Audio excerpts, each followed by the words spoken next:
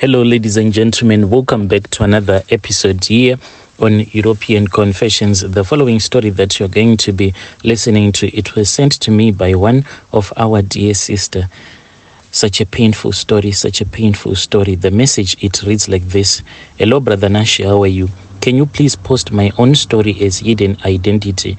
My brother, my father, he came from Malawi, but my mom, she was a Zimbabwean. My mom has since passed away because I was tricked.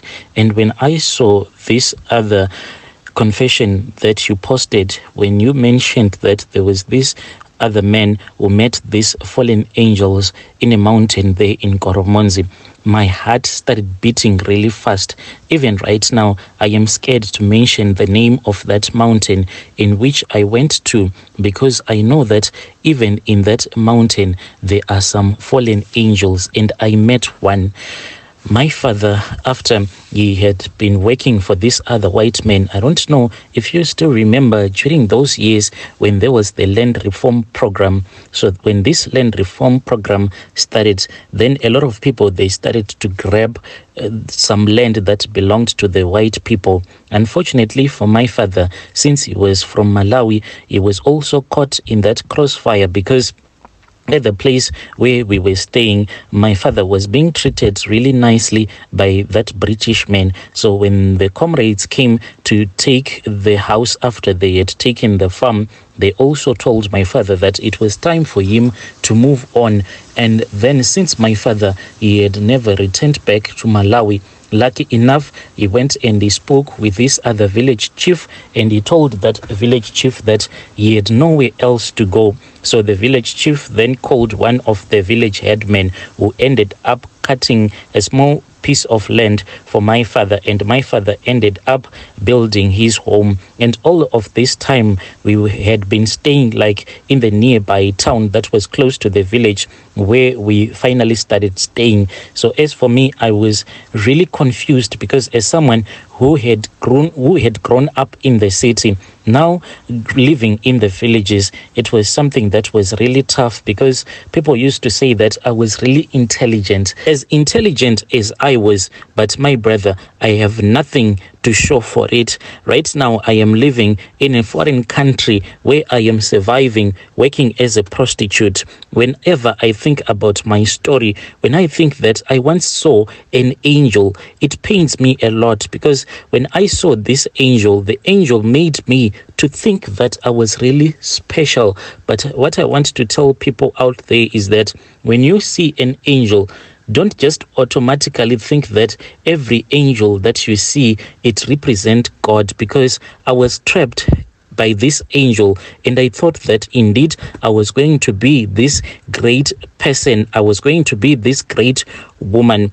I met this angel one day after I had been chased away from school, because my parents, they could no longer afford to pay for my school fees. And since I was like in the A class, there were a lot of things that were needed, a lot of books, and we had to do a lot of extra lessons, but I could not keep up, because we used to go for chemistry, biology, and physics. So all of those extra lessons, they were too expensive. So I ended up dropping out of school. The last day that I went to school, when I had been chased from school because of late payment of the school fees, I then started walking back home. So from the place where my father had built his home to the school, it was round about 10 kilometers, but we used to pass through this other mountain. So as I was returning back from school, I then started walking. When I was in that mountain, that was when I felt really hungry, and I knew that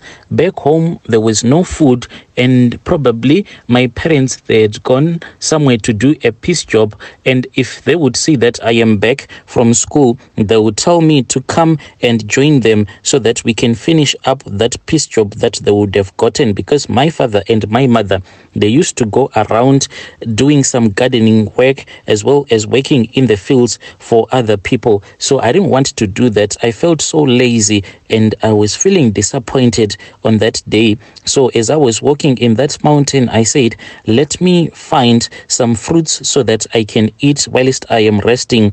When it is time, when my parents know that it is time for us to knock off from school, that is when I'll wait for the other kids, then I'll join up with the other kids, then I will return back to my parents' house. As I was looking for some fruits to eat, I then came across this other tree that is called mutsuvu, in brackets it is called chocolate berry tree in English. So I then started to pick up the fruits of that tree. Then I found a perfect spot on a rock. Then I sat down. Then I started to eat, because this rock, it was underneath this other big tree. So the sun was really hot, but underneath that tree there was a cool shade. So I started eating. Whilst I was eating, my brother, that was when I saw this very beautiful woman that just appeared out of nowhere. And what surprised me about this woman was that she was like a white woman. So in our village, I had never seen a white woman before. So I thought that maybe she had gotten lost or anything. And the strange thing that happened when I saw this woman, I didn't get scared, but I wanted to know who she was and where she was going to. So this woman, when I saw her, she then started walking amongst the trees, and I started following her, and we went up the mountain until she went into this other dark cave. So when she entered into that cave, that was when I panicked, and I really got so scared, because I had heard some other boys that we went to school with. They had told us several stories about that cave. There was one boy who had said that he had seen this other creature that is called goritoto, that has a one eye in the middle of its face. So I got so scared, and I said, no, let me return back. And when I was about to turn back, that was when I saw this woman. She came out of that cave. Then she started to look around as if she was looking for something. And I looked at her, my brother. She had such beautiful hair. And as for her skin, it glittered as if her skin was made out of diamonds. And she turned around, and I then said, let me follow her. This woman is too beautiful. Maybe she can assist me. Maybe she can offer my father a job. In that moment, I didn't even think that this woman that I was looking at, she was not even a human being, but she was nothing but a fallen angel. So I then started to follow her into that cave. I had lost all fear, my brother. When I followed her into that cave, that was when everything just went blank. And I heard this echo that I still hear up until this day. Then I started to feel really tired, and I fell down, and I fell fast asleep. I only woke up, my brother, from around about 11 a.m. When I woke up, it was somewhere around 6 p.m. Then I started to run down the mountain. Then I returned back home. I lied to my parents that the teachers had given me a punishment because I had not paid my school fees in time. This is what the teachers at our school used to do.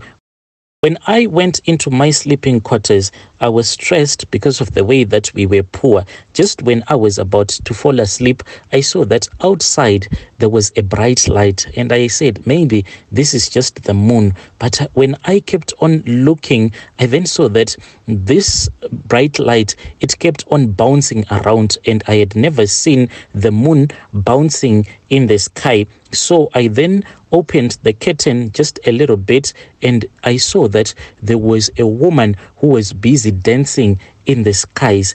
And then I felt really scared as that woman was flying down towards our house.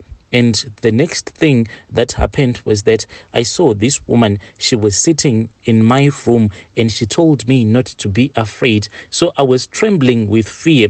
This woman came, and she said, I said, fear not. And when I say fear not, you do not have to be afraid. So I felt my heart as if it was frozen. This woman then told me that she had been sent to me by my ancestors as well as by God, and she was going to bless me with the gift of healing. I was going to be a healer, a traditional healer, sort of like a traditional healer.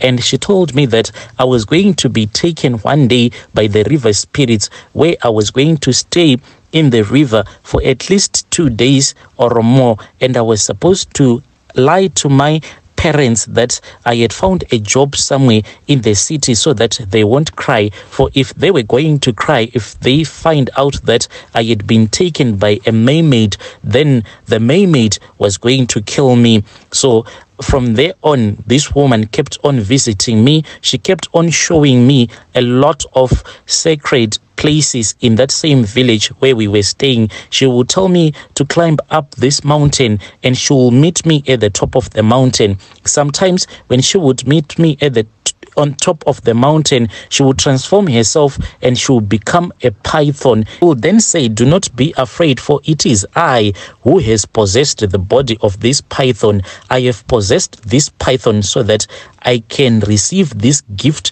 that you are about to present to me." Then I will take the chicken or the 2 chickens that I would have brought for this fallen angel. Then that python, it will bite the chicken, but instead of swallowing the whole chicken, like we know what pythons do when they are eating whatever prey that they would have caught, but this python that will be possessed by that fallen angel, it will just bite. Then it will start to suck the blood from that chicken. I did this for many days until one day when me and my friends had gone to the river to wash our clothes by the river. So after we had washed our clothes, then I heard a very soft, faint voice that spoke from the river. This voice said, "I want you to remain behind, for I have something that I want to give you." So when my friends had finished bathing, I then told my friends that I was waiting for someone. They just laughed as they left me because they thought that I was waiting for my boyfriend, but I was not waiting for my boyfriend at all. I wanted to hear what this voice wanted to tell me, and I wanted to see what kind of a gift this voice wanted to give me, the soft voice that had spoken with me from the river. So when my friends left me, I then saw the river spirit. Oh, they are very beautiful, my brother. The mermaid came out, and just like that fallen angel, I saw that her skin, it seemed as if she was made out of pure gold, and she was dark in color, just like us Africans. Even her hair, it was not as smooth as the white people's hair, but her hair was really long and beautiful at the same time. She then told me that I was supposed to return back to the same river late at night. And when it was dark, I had already told my parents that there was this other woman who had told me that she wanted to give me a peace job, and this woman had already given me some money. This mermaid was the one who gave me the money that I gave to my parents. My brother, my mom said it is fine. She even said that it was late. She wanted to accompany me, but I said it is fine, let me go alone. So I walked, my brother. I was walking, and at the same time I was running because I really wanted to go and see this beautiful mermaid that I had seen before. When I arrived at that place where we used to do our laundry in the village, I then saw that this river, even though it was a flowing river, but at the center of that river, when I looked again to double check if everything that I was seeing was real, I saw that indeed everything that I saw was real, because the water was avoiding the center of the river such that you could actually see the riverbed, and out of the riverbed I saw that same mermaid, but now she no longer had that tail that made her to look as if she was a fish, but she actually was walking on her 2 feet. She invited me. She just used some sign language to invite me, and I got so scared. When I got scared to get into the river, then there was a whirlwind that suddenly appeared out of nowhere. This whirlwind, it grabbed me and threw me into the center of the river, and everything just vanished again.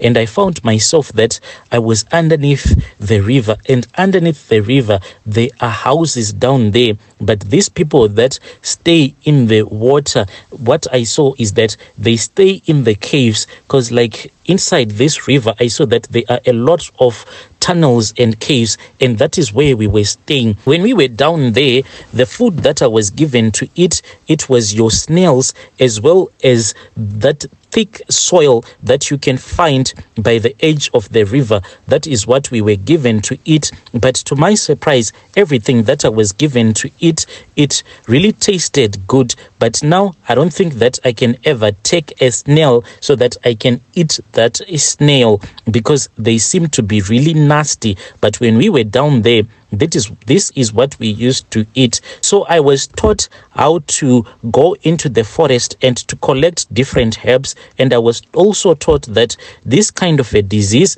it will cure this type of a disease. And I was taught that when someone is possessed by a demon, this is what you do. And you can, if you use this tree, if you can burn the leaves of this tree, then the demon will run away.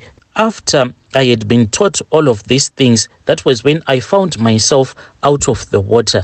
And the first thing that happened to me is that I felt this lustfulness. I started to lust after my own biological father, and I ended up sleeping with him. When I returned back home, along the way, I had been told that I was going to find this handbag that was going to be full of money. All that I had to do was to remove the money and thank the mermaids and my ancestors. So I then found this handbag that was full of money, and I returned back home. I then gave my father some of the money, and he went and he bought some alcohol. At our home on that day, it was as if there was a big party, but we didn't invite anyone because a lot of people, they used to laugh at us since we were like really poor. My mom, after she had finished eating, she then said that she was too tired of dancing. She wanted to go and sleep. She went to her bedroom, and I continued having a conversation with my father, not an honest conversation. I said that I wanted to have a conversation with my father, but what was in my mind was something that was demonic. I was lusting after my own father. As he had been dancing, I kept on looking at his private parts, and I just wanted to taste him. I wanted him to taste me. I lost my virginity to my biological father. After my mother had gone to the bedroom, that was when I just looked at my siblings and they all fell asleep. I had this kind of power, my brother, to control anyone. When my mom had left, I then looked at my father and I said, I want you to sleep with me. Then he started undressing himself and he came to me. We touched each other. Then we slept with each other. From there on, it was as if there was a burning fire that was inside my private parts that kept on forcing me to sleep with my father. I then ran away, and I then went into the city where I started working as a maid. And as I was working as a maid, the woman whom I was working for, I destroyed her marriage because her husband was a handsome man. When I would look at him, I would actually lust after him late at night. Then I will start to please myself. And when I would have finished pleasing myself, then I will immediately fall asleep. Then I'll find myself standing in my madam boss's bedroom, and then I'll start to make love with her husband until my boss lady's husband one day said to me, I keep on having these weird dreams. And I said, speak to me. Then he said that I keep on making love to you in my dreams, and it is really nice. And I said, oh, if it is in your dreams, then it will stay in your dreams. Then the man said, no, come here. He then grabbed me violently, and to my surprise, I enjoyed it, Brother Nashi, as he grabbed me violently. And then I started to kiss him, and I told him that he was supposed to come to my room late at night. He came and we made love. I kept on sleeping with that man until my boss lady found out, and then she kicked me out. From there on, my life went downhill. So far, I have stayed with 10 different men that I have stayed with. And what pains me the most is that I thought that I was going to have a brighter future. I thought that I was someone that was important because of the things that I saw. But if you look at me now, yes, I am very attractive. Any man that I say that this one I want, the man will become mine. But the man cannot be mine permanently. Once that person has slept with me, it's like there is a spirit in me that just tells me, that since you have slept with him, why do you want to be with him for the rest of your life? There are more handsome men out there who can actually please you even more in bed. Then I will start to chase after the next man. After I had destroyed that woman's relationship, I kept on being attracted to different men and them being attracted to me and staying together and dumping them and moving on to the next relationship until I became a prostitute. It was when I found myself in Rutenga, because I said, let me change locations. I then left my hometown and I came to Rutenga, where I started to prostitute myself to the truck drivers that will be coming from South Africa or returning with their loads to South Africa. And from there on, there was this other truck driver who ended up bringing me here to South Africa, but he was actually married. He said that he wanted to marry me, but I knew what I was doing. After he had brought me to South Africa, I ran away from him and I befriended some girls who taught me how to prostitute myself in this country. When I look at my life, when I look at my future, I just see darkness, Brother Nash. I see darkness, and what pains me the most is that whenever I feel depressed, my only solution is to end my life, because with what I saw, with what is going on in my life, then who else can give me hope? What I saw was supposed to give me hope to live a better life. But in my life, there is just total darkness. Dear listeners, right there was a message that I received from our dear sister. What a sad story, what a sad story. If you ever had a spiritual encounter, feel free either to write in the comment section or to bring your story to my inbox.